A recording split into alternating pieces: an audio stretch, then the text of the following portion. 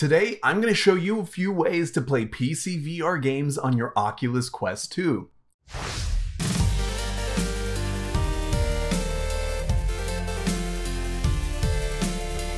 Hi guys, my name is Tony and welcome back to Jackal Dude Gaming. Here, I like to have fun in VR, but I love helping you have fun there too. So you got yourself a Quest 2 and you've probably played some of the best games the Quest store has to offer, and you're ready to move on to PCVR. Well, in this video, I'm going to show you exactly what you need and how to set it all up on your Quest 2. First, we're going to talk about what you need.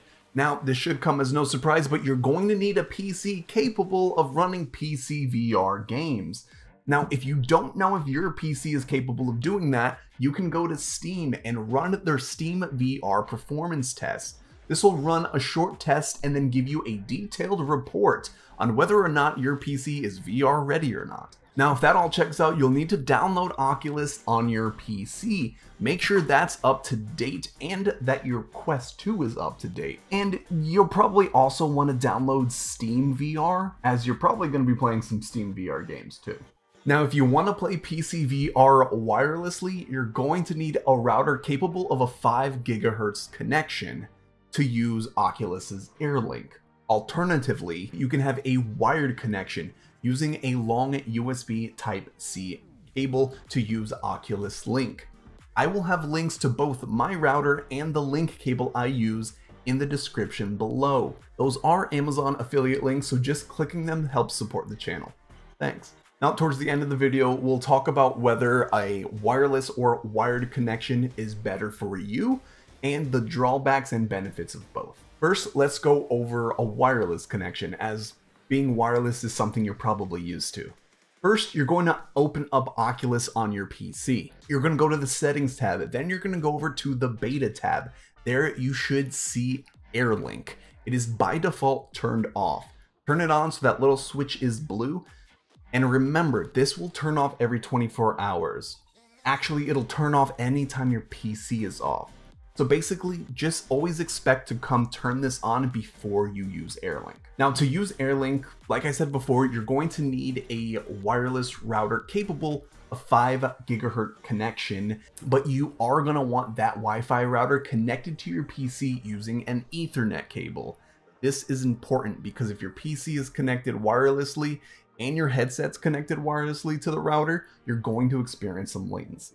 Also, you're going to want to make sure that you are playing in the same room as your router, as line of sight is generally better for a 5 GHz connection. Now you're going to pop your headset on. You're going to go to that settings panel. You're going to go up to the top right and click the settings cogwheel for more settings. You'll scroll down to experimental features, and there you can turn on Airlink. Now that's turned on, you're going to go back to the original settings panel and you are going to click Airlink. There it should find your PC and you're going to pair it with that PC.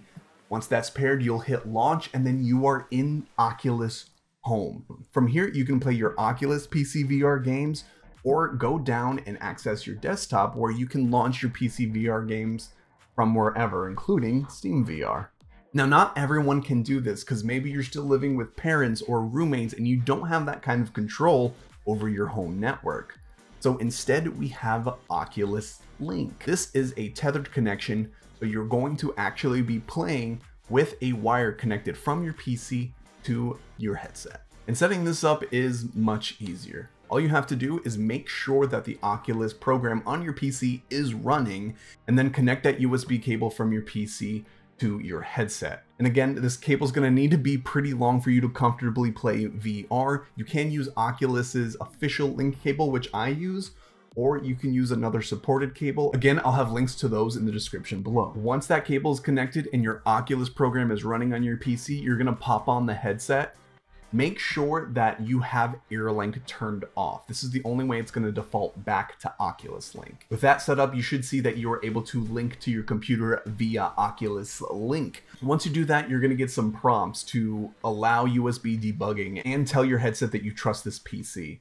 Once you do that, you're back in Oculus Home just like we were in Airlink. Now, what are some benefits and drawbacks of both? In Airlink, like I said before, you might not have the full control of your home network to have this particular setup to make sure it runs smoothly. Also with Airlink, you're restricted by your Quest's battery life. Sure, you can plug in some external batteries, but ultimately your time is limited in VR this way. But on the other hand, you do have wireless VR, and in my opinion, wireless VR is the most immersive way to experience virtual reality. But if you can't make that happen, Oculus Link is still great. I still use Oculus Link a lot when I know I'm going to be playing a VR game for a long time sitting down, so I know I don't have to wrestle with that cable a bunch.